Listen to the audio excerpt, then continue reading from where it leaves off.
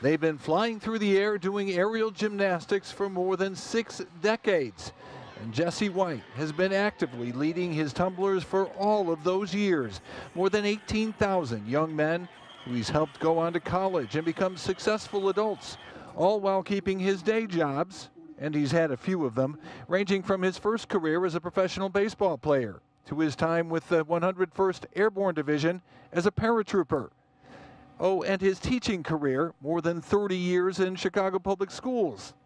Then it was on to politics, first in the General Assembly for 14 years, then to the Secretary of State's office for the last 24. I went before the Democratic Party and indicated that I wanted to become the next Secretary of State for the state of Illinois.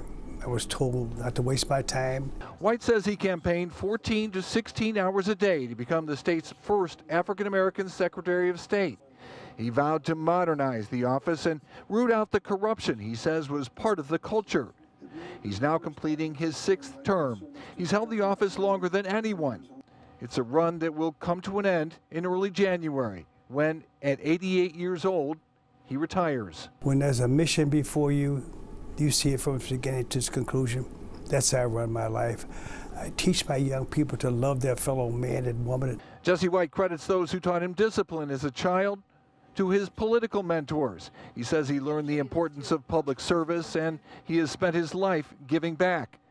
We were with him this afternoon when his friend, Illinois Senator Dick Durbin, gave a surprise tribute on the Senate floor on the eve of White's retirement. Doing his part to build the beloved community, earning his reputation as our state's most beloved public servants. It's likely just one of many tributes Jesse White will enjoy as his days as Secretary of State come to an end, but his dedication to public service will continue.